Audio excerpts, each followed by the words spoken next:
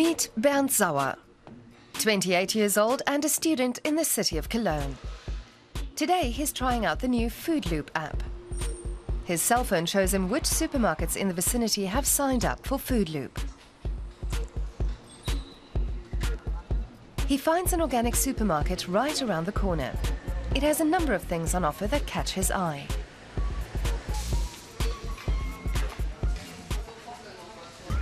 The products listed on FoodLoop are approaching their sell-by date. Many of the foods can still be eaten even weeks after the date, but retailers aren't allowed to sell them anymore. First, Bernd spies a jar of sun-dried tomatoes. When he scans the barcode, the app shows him the price and the ingredients. It has 25% off. He's also seen a dairy product that's on special offer. Products nearing its sell-by date are marked in the morning with a label. The director of the supermarket, Lutz Größel, hates being forced to throw away food. The best before date doesn't mean the food is no longer edible, and yet the foods are just thrown away. We as retailers are forced to adhere to legal requirements where sometimes you think this is crazy, like a best before date on a bag of sugar.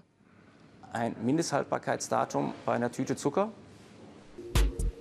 FoodLoop founder Müller-Dechent got the idea for the app while studying in the US. I was working at Starbucks, and each night we had to dump products that were fresh. It came to over €1,000 a month. So I started taking the products and selling them to local stores. Today he employs 9 people. By next year, he plans to have covered his outlay costs. It's all possible thanks to sponsorship money and awards from 5 different continents. Right now, he's looking to expand his customer base. Plus Fresca is a Spanish supermarket chain. We're working with them through an EU sponsorship program to get FoodLoop working in all 70 of their stores. And what do the potential customers think of it all?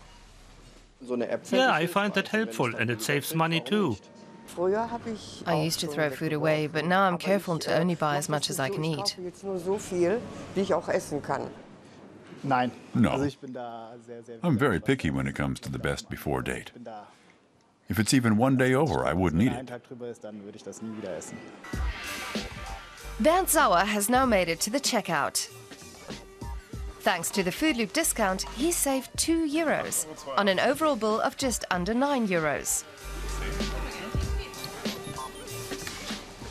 So could he imagine using an app like this in the future? Yes, it's a good way of saving money and helping to ensure things don't get thrown away.